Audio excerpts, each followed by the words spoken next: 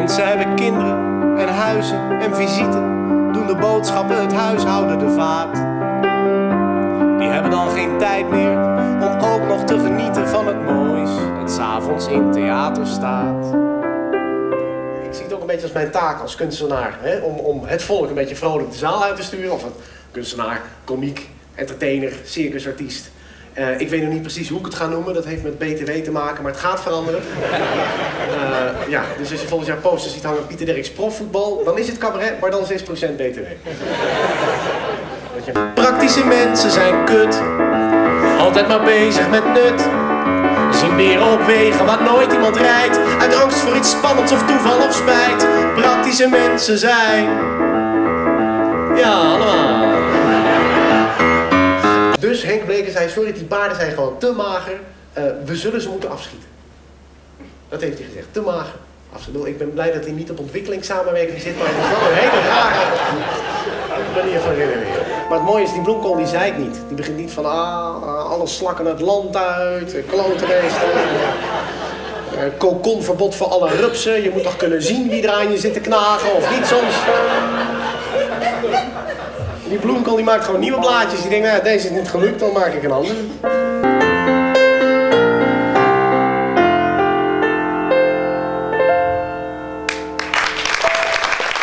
Door jou ben ik gaan lezen, door jou ken ik de krant. Door jou weet ik precies wat er gebeurt in ieder land. Door jou ben ik gaan sporten, door jou ook op dieet. Door jou ren ik nu harder dan de snelste atleet. Dag Pelle. Ik zag jouw oproepje op de televisie.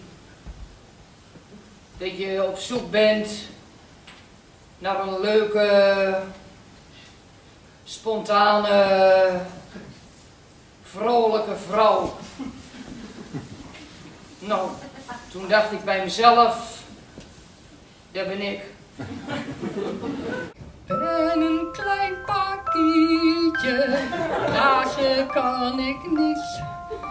Ik kan alleen maar fluiten van Ik heb vandaag mijn snor gebleekt voor jou, allemaal. Anders niet meer, ja ja.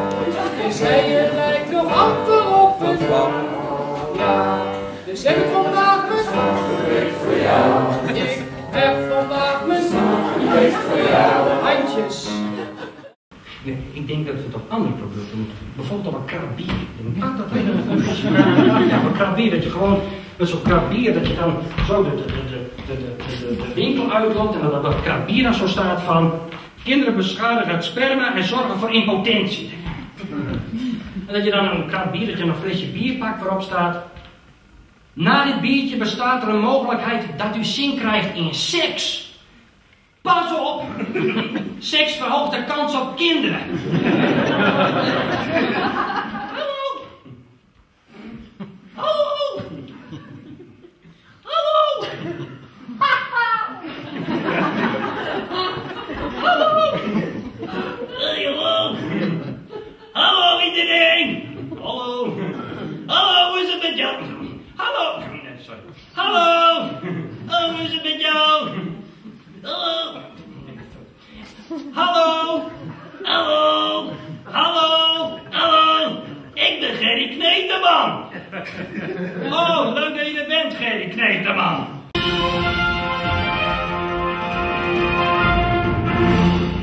Dokter Den Drijver heeft komende week weekenddienst. Dit was grootmoeder van zijn vrouw die zondag met hem naar Friese Meerentocht had willen fietsen.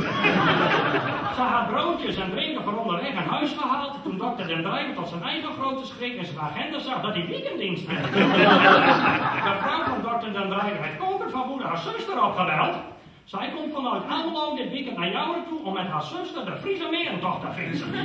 Dus mocht hij zondag in het dorp een nieuw gezicht zien op een herenfiets, schrik niet! Dat is waarschijnlijk de zuster van de vrouw van dokter Den Drijver. Het hiernamaals is gesloten, de mens sloeg de poorten dicht. Geen vraag meer bij de grote, bij de kleine, de malloten. Zo verlicht.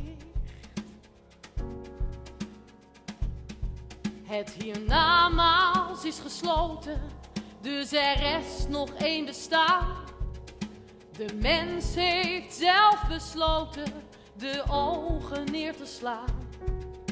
De goden werden maakbaar, verloren het duel. Eens zo ongenaakbaar, nu slechts inzet van een spel. Steps. Zumba. Maar je hebt ook steps Zumba Fusion. Pilates. Pilates Yoga. Pilates Yoga Fusion. Bodypump.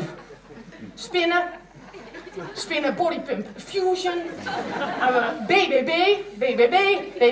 Body Shape. BBB. Body Shape Yoga Fusion.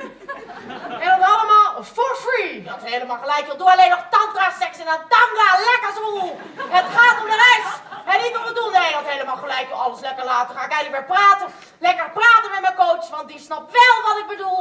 Het gaat om de reis en niet om het doen. Nee, dat helemaal gelijk. Joh. Ga ik gewoon eens even lekker mijn plezier vinden. Me gewoon eens even lekker ontspannen met mijn ex-verbinden. Lekker uren janken bij mijn psyche in de stoel. Het gaat om de reis. Ik wil vandaag ontroostbaar zijn. Ik wil de regen zien verdampen tot een hete zomernacht. En dan wil ik aan je denken zoals ik